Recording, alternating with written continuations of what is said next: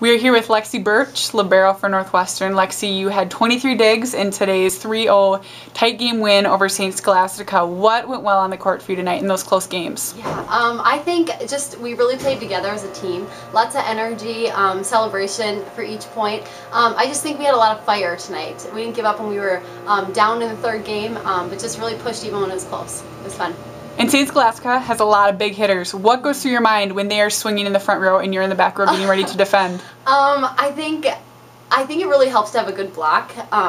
Once the block's set, then I can just line up perfectly and just like absorb it, I guess. But yeah, I guess I just try to keep it as high as I can so Krista can get under it and the set can go to the outside or middle or back, and yeah, we can get a good swing on it. And you guys have a quick turnaround. Tonight, you travel to North Central for a 6 p.m. contest. How important is it that you have a quick turnaround mentally, physically, whatever? Yeah, it's really important. This is still part of our conference, and we just really got to focus on efficiency and just play with all of our trail tonight. And yeah, we're just really excited. Just got to rest up, get some food in us, and then we're off to North Central. And looking ahead this next week, you guys will be finishing up your regular season play next Saturday, 1 week from today.